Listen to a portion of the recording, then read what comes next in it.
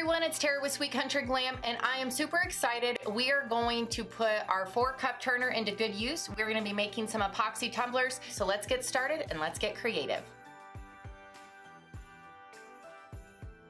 Alright, so here is my custom order logo that I've been working on now. They originally had a different font and it was a broken font, so it was going to have a lot of pieces cut out and a lot of pieces missing, and it was going to be horrendous to read, let me tell you.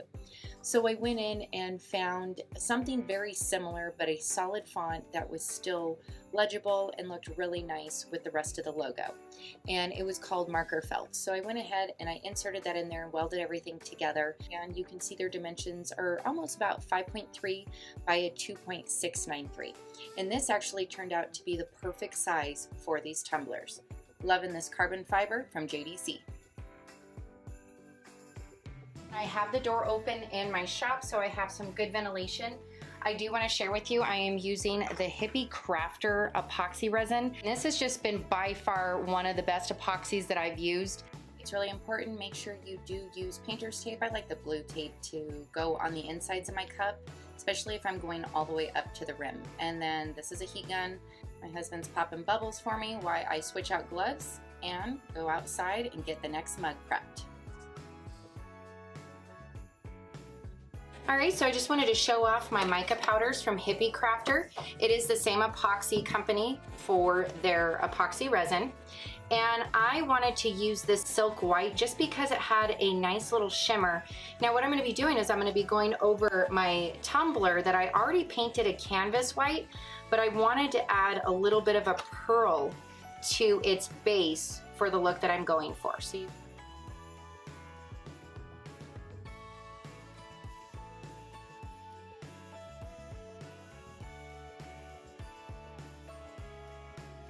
I love this pearl color. I'm big just on pearls as it is.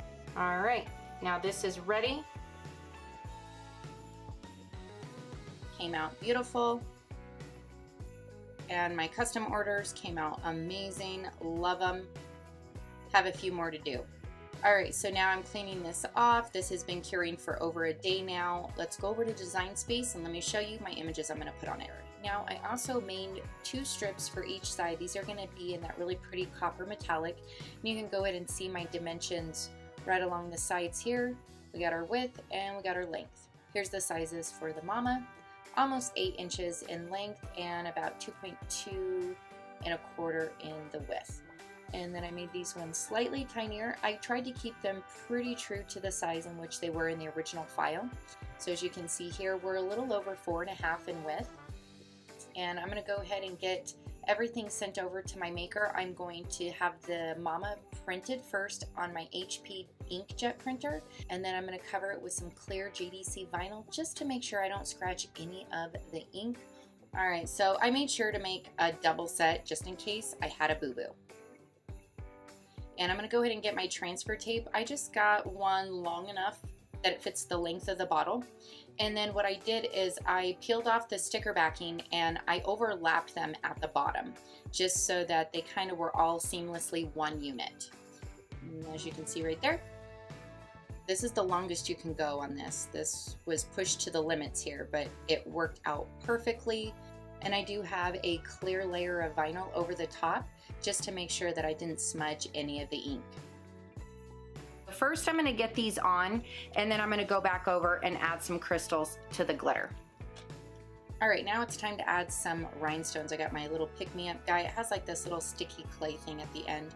And what I did is I just intermittently put my crystals in the clear and in the blue on alternating letters, and then I did blue on the others. And this came out really great. I loved it. I loved how it gave it a little bit of a shine and a little bit of glam.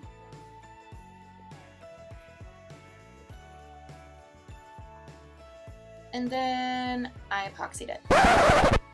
Okay, y'all, this is where I messed up. And had I known this just 3 days earlier, I would not have done this. Don't do what I did and go over your rhinestones with epoxy. Why? Because it takes out their multifaceted look and it just makes them look flat. Taped my sides, added some glitter, went ahead with the plan, brought it back in and decided, okay, we're gonna add some really nice metallic coppered accents. I'm ready. Well, unfortunately, this turner has to go the other direction. Had we known that, it unscrewed itself, and about halfway through the curing process, it stopped and it all glooped to the bottom, leaving us with a big mess. But I was able to save it, thankfully. All right, so we sanded this down, and you can tell it did take a little bit off the bottom. Do a little bit of doctoring up and getting my glitter and getting this seamless, and then getting the last coat of epoxy on it so that this thing will shine and be ready for my Christmas gift. It's definitely not perfect and flawless as I wanted it, but I do need to go back in and add some more gold accent strips just because the sanding did take off a little bit, and so we're gonna go ahead and replace those. So I'll go over to Design Space and get those cut again. All right, on the turner, hopefully this is the last time. I did add some nice little hints of sparkle to this all black one. This is the second black one that I finished, and I love it. It made it look like a midnight sky. Super excited for this one to finish curing. And I decided, since I still had the sparkles, I was gonna try it on this one as well.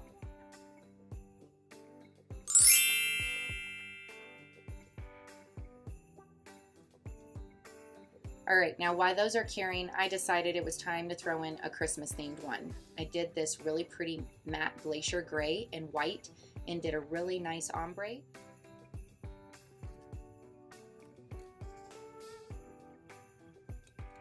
This is where I got my Forest SVG bundle, and I'll go ahead and leave a link down in the description.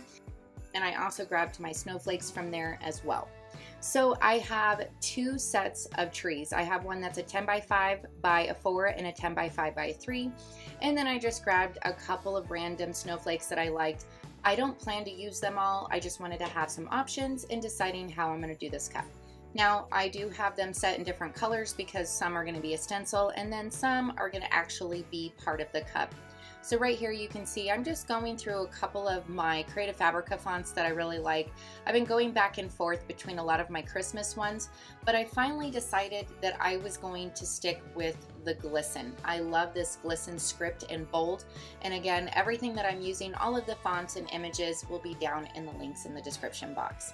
So I decided that I wanted to have a offset behind this so that you can create your own outline. Now I like to go in there and actually change it myself. I don't always like their defaults. So there we go, 0.30. I went applied, and then I went and I changed the background to a red just so that I can kind of see the glow behind it. So that's going to be my silver, and then the Be Still in the regular darker font is going to be in a matte black vinyl. Go ahead and send these over to whatever machine you are using. They do fit through your Cricut Joy because you are keeping them under that 4.5 in width. I did add a clear finish over the top just so that I could start doing some stenciling. I already got my words ready. I layered them over a silver metallic with the black matte vinyl. I grabbed my trees and my snowflakes, again like I mentioned, over off of Creative Fabrica. Now of course, since this cup does have a smaller circumference at the bottom, it does wrinkle a little bit, but I used tape to tape off any of the excess edges. Went over it with the regular white. I let that dry, and then I did the ombre opposite by adding the glacier gray at the top. Now go ahead and grab your Cricut tool and gently peel all your pieces. I love how this came out. Unfortunately, this guy decided to take a little bit of my paint off, but that's okay. I think I have a way to fix it. Go ahead and take all your tape off. You want to start fresh. Everything looks beautiful. It looks like a snowy day. Absolutely love it. All right, I added a little bit of sparkle with my Mod Podge and then added some of my blue flakes, the Let's Resin Glitter Company. I'll go ahead and leave a link down below. Super pretty. I just wanted to give a little bit of color to this gray and white cup. Now I had some of my JDC holographic silver vinyl, and I had cut out a bunch of random pieces, and thankfully I had cut one similar to this one. So I was able to just overlap it and really make it a multifaceted snowflake. So this was actually a done and done. And then I also have my metallic silver. I wanted to give it kind of a very soft mute finish. I didn't want to have too much glitter on this cup. I'm going to have my Be Still right between those two painted white snowflakes. I'm going to just pop those bubbles so that it's seamless. And now we are ready to add our Be Still. I added in such a tad of this little white diamond just to give it little specks of shimmer. Alright guys, so I had to show you water slide versus sticker paper. Now this water slide was a hot mess. It gloops, it gets so wrinkled, it drove me crazy, especially for all of us perfectionists out there, so I scrapped it. Grabbed my JDC inkjet printable decal sticker paper in white and printed this amazing image that I got off of Creative Fabrica. I did cover it with some sealer so that I wouldn't smudge any of the ink while I was working with it, and it worked amazing. I did 3 coats. As you see there, I cut the back end piece off, so about a ½ inch on each side, and I'm gonna save that for later because then now I can place this nice and evenly around the bottle, and as it tapers, it's okay because I'm gonna take that piece that I cut and I'm going to apply it in the center. And what's nice about this material is that you can peel it back and reapply if you get any bubbles or any mistakes. So as you can see there, I'm just lining everything up, and I added some nice silver metallic stripping along with the same color in my wording along the side. This looks absolutely amazing.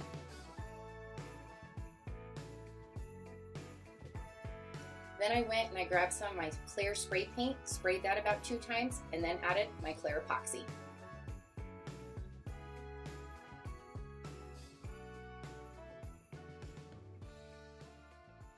While we're waiting for the epoxy to dry, let's go ahead and make an awesome shirt from the ultimate t-shirt bundle that I found over on Creative Fabrica. So I downloaded bundle part 7, and that is all about firefighters.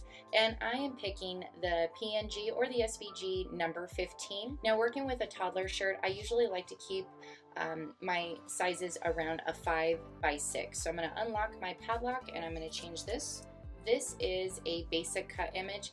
I'm wanting to go ahead and turn this to a really bright fiery red, and I'm actually going to be sending this as a print because we're going to be doing a sublimation shirt today.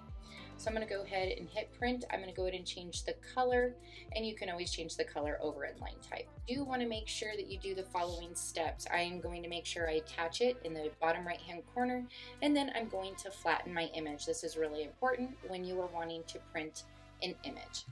Alright, so I have my image cut. I did not need my Cricut to cut it out just because we are doing a sublimation. I'm going to go ahead and cut the rest of the border out. Now next you want to go ahead and make sure your t-shirt's nice and clean. I have a toddler shirt right here. I'm going to go ahead and flip over my image and get it placed directly center, and then I'm going to go ahead and use some of my heat resistant tape from JDC. I already have a few pre-cut off to the side. I'm going to go ahead and grab those and get my image placed directly centered. Place the shirt on the mat. And just to avoid from bleeding, you want to go ahead and take some cardstock. This is just regular thick cardstock. I'm going to go ahead and place it directly inside the shirt. Go ahead and send it over to your heat press. Mine is set at 400 degrees. You want it to set for 60 seconds and then let it cool for another 60 seconds. And there we go, and you can also remove the cardboard as well. This came out great. Be sure to check out the Ultimate T-shirt bundle over off of Creative Fabrica.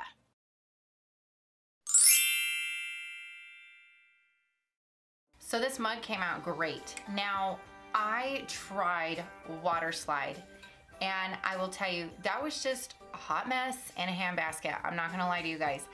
I wanted to try it. I wanted to be able to give my experiences so that if you were thinking about sublimation, if you're thinking about water slide, or even using sticker paper, I will tell you right now, sticker paper is the way to go because not a lot of us have all the tools needed to sublimate, much less pay for a sublimation printer. I didn't need a sublimation printer for this. I used my own regular HP DeskJet inkjet printer. This stuff is amazing. I can't wait to make more of these. I have more ideas for Christmas gifts and just for future tumblers. Now, something I do want to note, do not use the Cricut design settings to print these. Let me tell you why. It's because the print option's only going to give you 6 1/4 by 9 1/4 or 6 3/4 by 9 1/4. So this is where my big issue is with that. So what I did was I took the PNG, I opened up the file itself and hit print. And when I opened up the dialog box, I'm going to hit landscape. This is super important because you want the length of it to be at that 8. And that is such a perfect measurement from the top to bottom of your tumbler, especially if you're using the skinny tumblers. Then you want to scale it accordingly. As you can see here, I'm getting it scaled so that it's matching the length that I need. I'm going to have some excess so that I'm going to go ahead and measure that later and cut it off. I also added some accent stripping just to cover up the seams here, and this came out pretty flawless.